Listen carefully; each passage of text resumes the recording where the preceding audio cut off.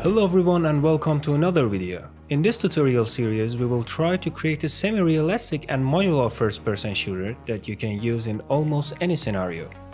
I will chunk the series into multiple videos for better understanding and the sake of duration for each video. So in the first part we will learn how to create the first-person movement system, which consists of walking, jumping, sprinting and also crouching mechanics. Also for the next parts, we will try to create the headbob and footstep system, procedural hands movements, weapon system and etc. So make sure to join my Discord server to get access to all the scripts and real-time support. Also subscribe to my channel and stay tuned for many amazing content. Now without any further ado, let's jump into Unity and start creating our FPS system. Alright, let's start by creating an empty game object as our main player. Then we need to add a rigid body and a capsule collider to it.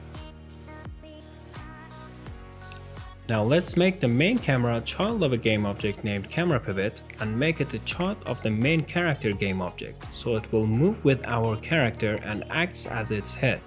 Now let's create a C# script and name it FPS movement or whatever as you wish. Now first thing first, we need a couple of variables for our controller, such as a rigid body, a float as walk speed, a vector tree which will represent the player inputs, another vector tree as our rigid body velocity, and the final vector tree for determining the velocity change that will be added to our rigid body for moving it on ground. Okay, first let's create our input like this inside fixed update method. Let's add a couple of lines of codes here to make the magic happens. We're simply using user input for pushing our rigid body on desired axis. But first we need to cap the velocity. To do so, we're simply getting the difference between current velocity and desired velocity, and then applying it to the rigid body using add force and velocity change mode. As you can see, by pressing each key on keyboard, the player will move to that direction. But we missed something, and that is the rotation of player. We have to make it to look around on mouse move. To do so, let's create another C# script and name it maybe mouse rotator. Inside the script, we need a couple of variables.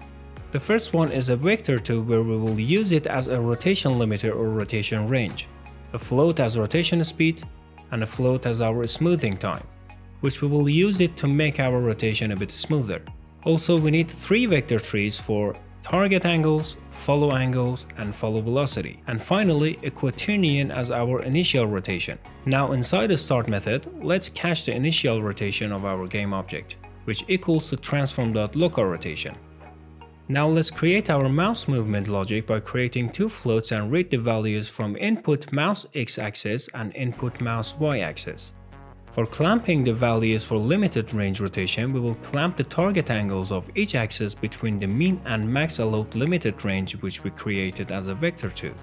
Now let's smoothly interpolate the current values to target values by using vector3.smoothDamp between current angle to final angle. And finally, let's update the actual rotation of the transform to desired rotation. Alright, by attaching this script to any game object, you can start to rotate on X and Y axis of that game object with the desired speed. So in our case, we will use it in 2 places, the actual player and the camera that acts as the head of player.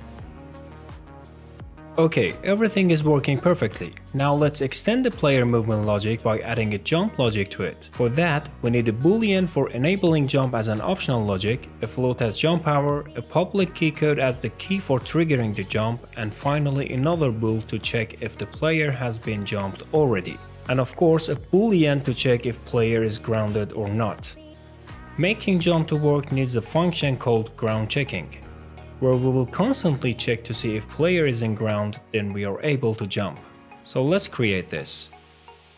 Now let's call it an update method, and then we will simply checking if player is on ground by calling if physics.raycast is colliding with the ground, then the is in ground bool is true, otherwise is grounded equals false. Alright, now let's create the actual jump logic by creating a function called jump and call it an update method like this. Now inside the jump function body, we will double check for being on ground, and then we will add a force to our rigid body in upward direction to make it jump. Alright, time for adding sprinting.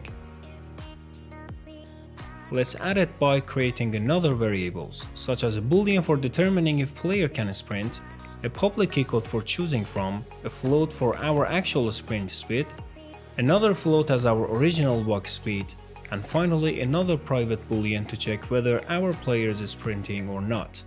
First thing first, let's equalize the original walk speed to our walk speed in start method.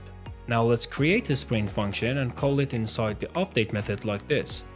If enable sprint, and if the desired input key is down, then sprinting is true and start sprinting. Now what actually we want to do is to loop the walk speed to sprint speed in the amount of time, so the player's actual speed will be increased smoothly over time and decrease back to walk speed if we release the sprint key. We will use doTween library for our lerping functions because it's the easiest tweening library for Unity, which also is free.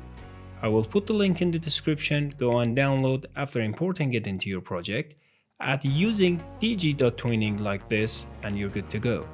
Now let's create the sprint logic by simply checking if not sprinting, then we will lerp from whatever the current walk speed is to our original walk speed, which we declared earlier using doTween. After that, set the isSprinting bool to true. And in an else statement, we will lerp from current speed to sprint speed again using doTween. Alright, for finalizing the sprinting, we will add another line of code to determine when the player releases the sprint key like this. Then, is sprinting equals to false. Alright, now let's add the final mechanic, which is crouch. The main frame of crouch logic is the same as the sprinting logic, except we are aiming for the player height.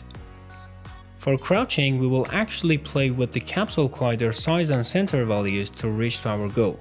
We will simply set the size of capsule collider to half or less depending on your needs to fake the player sit operations. To do so, again we will need couple of variables, such as a boolean to enabling crouch, another one for making it hold or one-time press logic, a key code for triggering it, a float as our desired height of player, a float for the crouch speed, because we will change the speed in crouch same as a sprint.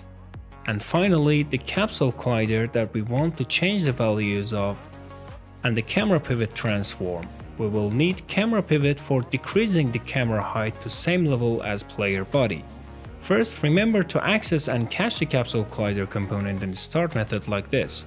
Now let's create the crouch function and call it an update loop again like this. If enable crouch, then check for the input of player, and if player not holding the crouch key, then start crouching.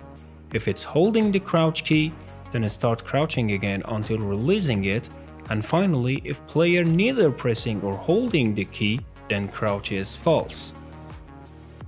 Now let's add the actual logic by creating a couple of variables again. The first one is a vector tree to store and change the initial center of the capsule collider. So if we start to crouch, then we have a reference to go back to, and that is the initial center of collider, whatever that is in the start method. Also another vector tree for our camera pivot initial position. And finally, we need a float as our initial height of the capsule collider. Now we will check to see if not crouching, then we will lerp some values to their initial values. The first one is the capsule collider center, and then capsule collider's height, and finally camera joint's position. Also, we will have the initial and original speed of player while we are not crouching. Then in an else statement condition, which means if player is crouching, we will simply lerp the current center and height of the capsule collider to desired crouch values. Also the camera joint position, and of course we will decrease the player speed to desired speed. And finally, we will set the isCrouching boolean to true or false based on the condition of crouching. Alright everyone, so this is the end of this video. For the next part of the series, we will create the headbob effect which is seen in this video. So stay tuned, it's coming soon. Okay. I hope you learned something from this video. Make sure to join my Discord server to get access to all the scripts and real-time support about all my contents on YouTube. And also subscribe to my channel for many amazing upcoming contents. Stay safe, and until the next one, cheers!